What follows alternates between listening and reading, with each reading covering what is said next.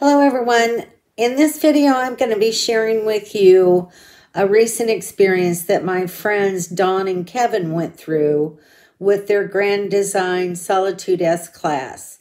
They experienced a leak in their roof and they will explain all that and show you how they got their roof repaired.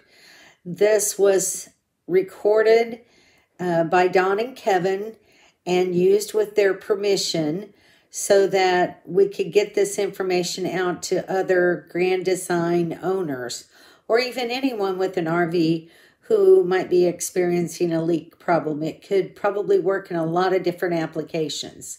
So watch the video. I hope it's helpful for you. Please comment, like, and subscribe if you haven't already. Thank you. So, everything from the roof is almost removed now.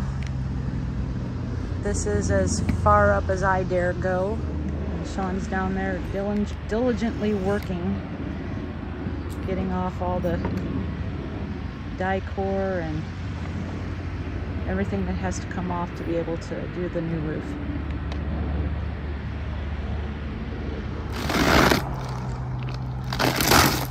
And the roofing is coming off. Very thin, this stuff. They take it off in strips. This is very, very sticky. Very sticky.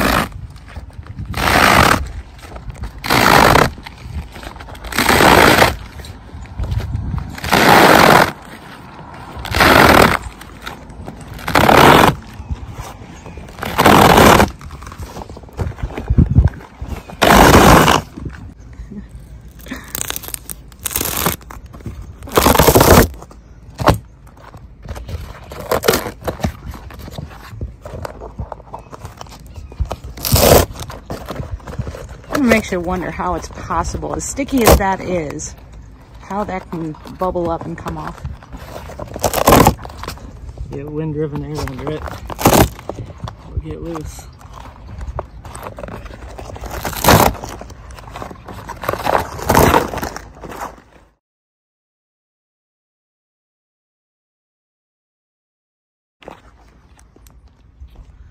And that's how it's done.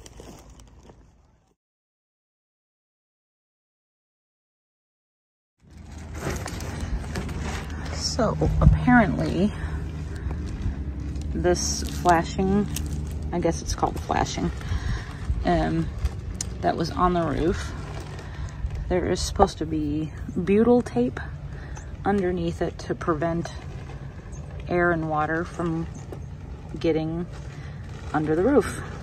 And apparently that tape was not present. This is roofing material, and this is supposed to be butyl tape under here, and not present. So that would be how we are having some roof damage.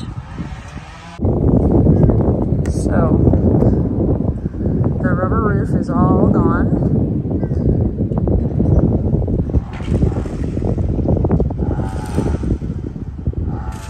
Some of the wood up front there that I can't show you is going to have to be replaced. We did have some damage, so thankfully it didn't get on the inside, so that's going to get taken care of. Okay, so what we're looking at here is the piece of OSB that was covering the most forward end of the rig. That's where you see that grass there, that's where the air conditioner was. Where you see all of this gray stuff, that was Kevin's.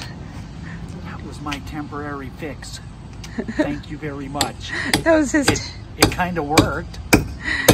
His kind of working temporary fix. It did get us through a couple of rainy nights so that we didn't get rained on. However, as you can see, We did get moisture in and just a little bit of mold, but it's still, that would have just kept growing. So this is being replaced. And it's going to take a few days. What are you going on about, dear? I think he works for them all. Do tell. Everybody's wondering what you're talking about. Nothing, honey. How about rafters? Are they every 16 inches? Yeah, it looks that way. Good. They're doubles on each side of the AC too. Well, and they damn sure should be. Oh yeah, there's a lot of damage in that piece. So tell all that we've been finding now, hun. You folks out there that own Grand Design 2930s between COVID era, of course ours was pre-COVID. But ours is a 2020, so 2019, 2020, 21s, 22s. You better look at your roofs, because the front trim piece that transitions from the front cap to the roof membrane, there was no butyl tape underneath it, and it broke loose and got air underneath on my offside side of the rig and ballooned it. So be on the lookout. Oh, and your roof vent is pretty much doesn't work, because all they did was cut a V-shaped flap in the roof membrane and then slapped a roof vent on it, i.e. no airflow to get from out of the roof through that one vent. So it's useless. And in the meantime, Kevin is getting solar panels ready. New brackets. New brackets put on the solar panels. New and improved brackets. So they will be ready to be installed when the roof is done. Can you explain how that worked, hun, as far as the different bracket that's going to go on the roof? I could. So this is my old bracket, called a Z bracket or double L or something like that. This was previously mounted on the solar panels like this, and then you would screw your panel to your roof. Okay. Which, if you're directly to your roof, every time you would have an issue with your panel, you would have to remove all the screws holding these brackets down and pull your entire panel. This new and improved bracket that I found on Amazon simply sits on the side. Whoops. Sits on the side. Sorry, I'm still doing it wrong. Sits on the side. There's two ears here that hold the panel down, but on the side, it's got a side hole. And because I have one of those fancy rivet nut tools and rivets, I can then install this into the side of my panel, pre-drilling a hole, obviously. Okay, and by doing that, I'm taking, and this rivet nut, I'm securing to the panel frame itself.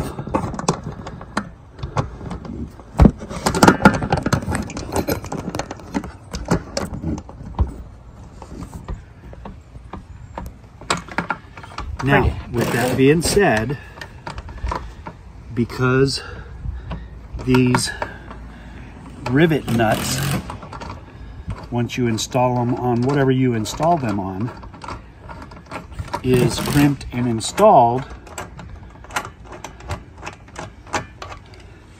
it creates a lip. Okay, so if I was to take and mount this, it would have movement side to side. So what I've got are, There it is. 1/2-inch fender washers that I take and put on the outside of that rivet,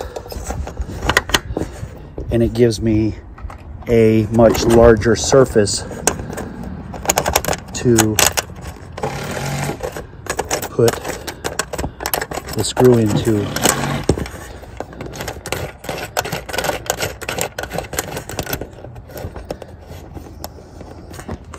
So now, if my panel ever goes bad,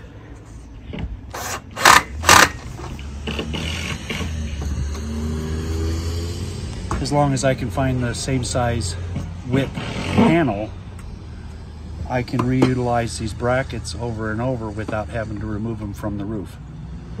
So the brackets themselves will be permanently sealed to my new roof that they're putting on right now.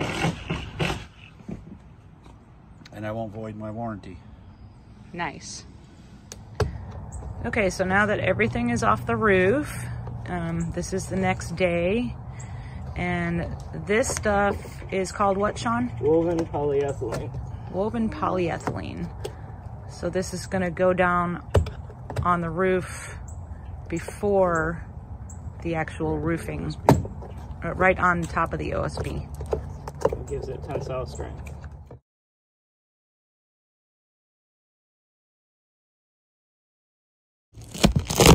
So here we are. We've got, what did you call that stuff, Sean? Woven poly. Woven poly? Yep. So we've got some of it on already. I love this contraption here. It just makes it easier for me to pull that roll down. And it bonds to the roof, right? Yep. The product goes through the permeable fabric and bonds directly to the plywood. That's so awesome. And he's got this 3M, is that a foil tape? Yeah. Foil tape to prevent any gaps or anything along all the edges. And get that rolled on. So what's that liquid that you're using? This is our roof system. Liquid applied. RV Armor liquid applied stuff. All right, getting closer. Look, all the stuff is getting put back in.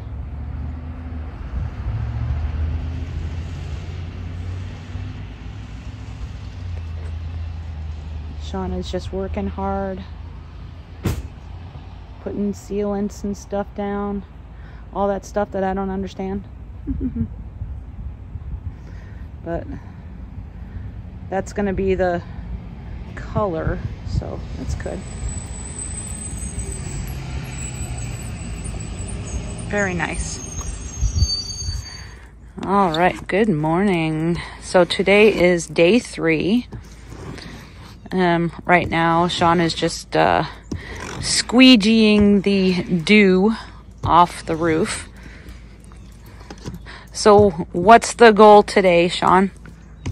Today I'm going to do fabric on both radiuses and set the air conditioners, flash over all the fabric around all the penetrations, and roll out the final coat.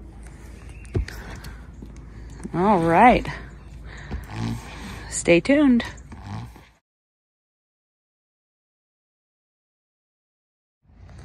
Hey guys. All right, here it is. This is day 4. And we are completed. I can't walk on it yet. It has to cure for 3 days. I'll do one more video when I can get up here and walk on it. And that's also when we will put the other solar panels back on. So, looks like it's very well done, very well sealed. Just to give you an idea, I can show you right down here that the seal went all the way over into the water tracks, so that the water will actually go into the tracks. So it goes right over the whole thing. There's no water getting in here anywhere. There's just no way. Well done, RV Armor. Good morning. You'll have to excuse the noise. The neighbor across the street is having something done to his driveway. Anyway, in the meantime, so I can finally get up here on the roof. It's still a little tacky, but I don't make footprints. So that's good. So here we are. We haven't put the solar panels up just yet. It was really terrible rain yesterday. So, and it's supposed to rain again tomorrow. We'll probably put these up again next week. But this is where they'll go. On these things here that are secured to the roof.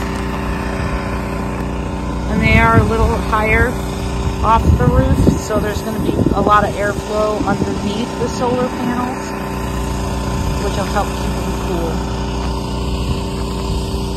The combiner box here, Kevin's got that protected from the rain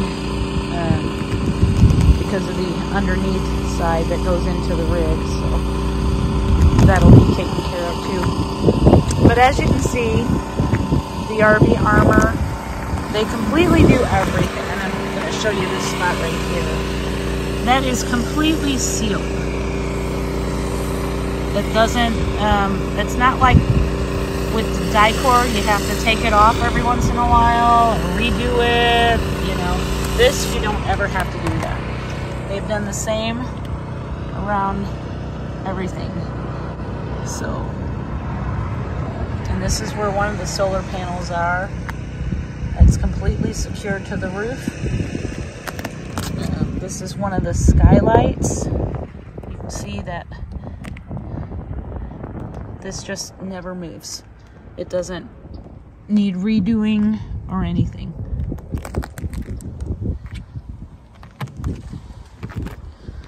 Just give you a look over here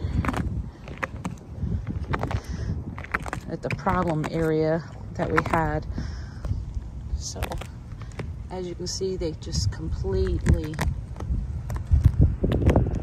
sealed in the entire strip all along that front cap. There is nothing getting in there. And then as far as underneath the air conditioner, because this was the area that we had problems with, this whole part of the roof had come up.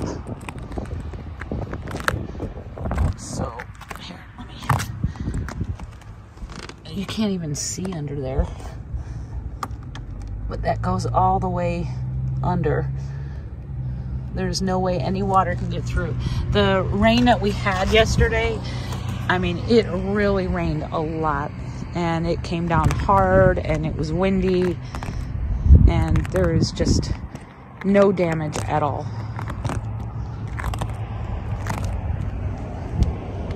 Just completely sealed around everything.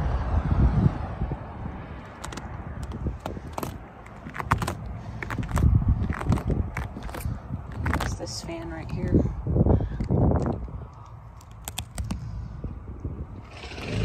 So I'm pretty happy.